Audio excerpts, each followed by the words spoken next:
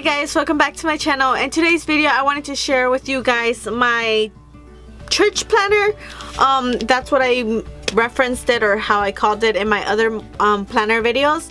So, but technically this year I have made my church planner my primary planner, and I wanted to share it with you guys just so you guys can see how I did that, and in case you guys are interested. If you guys find these videos kind of boring, I'm sorry. I am working in other videos. I am working on the Instagram worthy places part 2, and I just need a few more places, but I am working on that. And if you haven't done so already, please click subscribe so you guys can get notified when I upload new videos. And I think that's it, so let's just get started. I am gonna show you guys how I first composed my planner, because this is my daily design planner, and this is how it looks from like close up, the logo. So I basically have made this my primary planner, and it's basically customizable. Like, you can do whatever you want. My inserts are from Target, the dollar section. All I had to do was hole punch the extra holes for it, but I'll show you guys how I did that in just a second. And yeah, I'll go through every section that I have, so hopefully this is helpful for you guys. Okay, so this is my planner, how it looked before. It still has all the old stuff in it, so I'm just gonna empty it out and start taking everything out to start off fresh.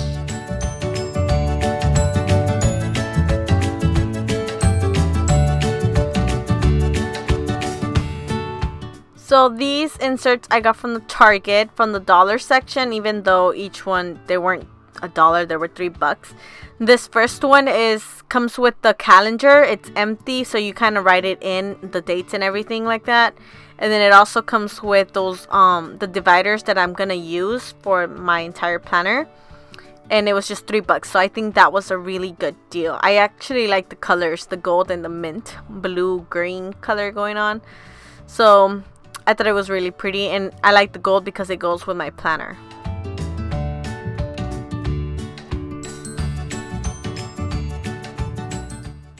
So this is just a closer look. This is what I'm going to use as a template to make the holes on the rest of the papers.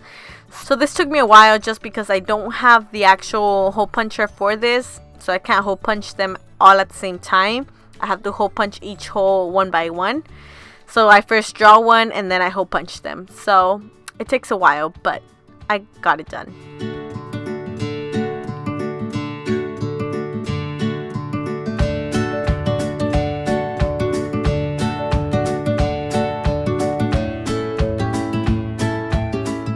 So once everything was hole punched, it was time to insert them. So I started off by putting the dividers, which were so pretty. I love the gold.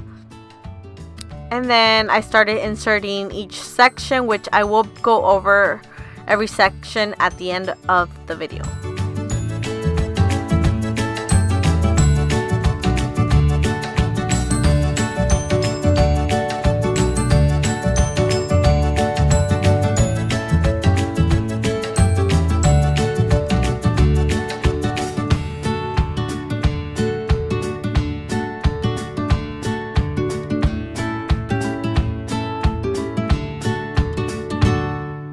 So I also have some stickers that the planner came with, and I usually just put these all the way in the back. I'm going to start inserting some of my cute paper, notebook paper or like notepad paper, some cute paper clips, more sticky notes, another paper clip, and just start to make it look cute. I do use every single one of those things, so when I run out I just insert new ones. Now this little stack of post-its was actually too big, so I had to cut it so it could fit in the pocket in the front. Okay, so my first section that I have is, I have 6 sections in total. The first section that I have is my my calendar, my 2017 calendar, and these inserts are again from the Target dollar section. All I did was insert my stickers that I already had that I used from my Erin Condren planner. So I also inserted this little card, which is I cut from my scrapbook, and then I just hole punched it, and behind it I have my bills that I need to pay, so that way as the months go by I can just take it out and insert it into the next page. I have everything color coded, so this is mainly for church purposes, so I am a lot more detailed in my church events. So on Fridays I don't have just church, I have, well, except on January, because January there's no actual service for each department, which you might not understand if you don't go to church. But anyways, just ignore that it says church. I usually, starting next month, I'm gonna put what services it is, if it's women's service, men's service, kids service, youth service, so that way I know what's going on every single day and every time I go to church. I also have church meetings or things that I have to get done for church, trainings that I have to go to, or anything like that. I have that all in blue, so that's all in blue. I don't know if you can see that, but I'll give a close-up in just a second. And then on holidays I have in orange, bills I have that are due are in green, everything else is in black, birthdays are in purple. So that's kind of how it works out. And if I take this off, the next pages I have like little sticky notes because it's not for sure yet, it moves around, so that's why it's in that section like that. And everything is kind of the same as the months go by. So I have all my dates already inserted, so I have a pretty good idea of what events are when, way ahead of time. My second section, it's my daily to-dos or section blocks or whatever. Again, these are from Target. I don't use this typically every single day just because I don't find the need to.